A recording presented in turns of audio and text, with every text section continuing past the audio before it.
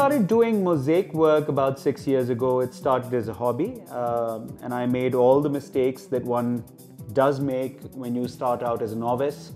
Some of the things that are really that mean a lot to me are, for instance, of the 7 or 8 greats that the living greats in mosaic work, one of them is Ilya Ilyev, and he's sent me his books.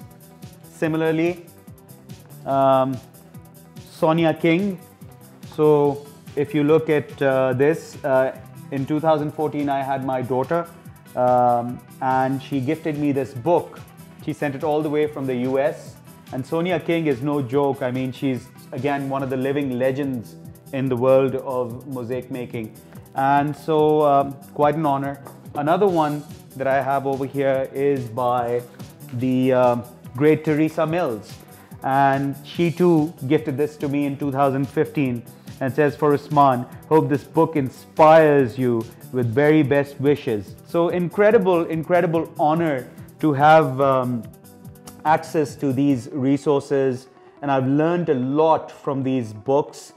And it can't go without being mentioned that another great, Nathalie Vin, French lady who's settled in London, and I'm very proud indeed to have learned the ropes from her.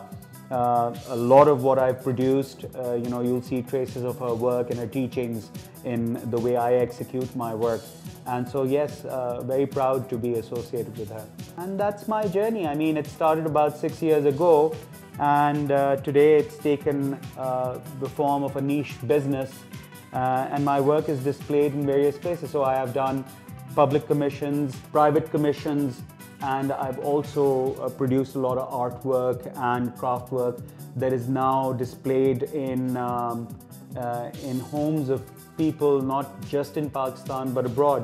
I, by no measure whatsoever, can compare my work to theirs, but it's a matter of huge honor that if on one wall there's Sadiqain or Chughtai or Gulji displayed, and on another wall or in a nook or corner, there's my work displayed.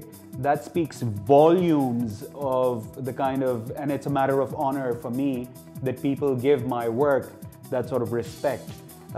So yes, I'm really honored, and I look forward to producing more work in the years to come. I see this becoming my retirement vocation.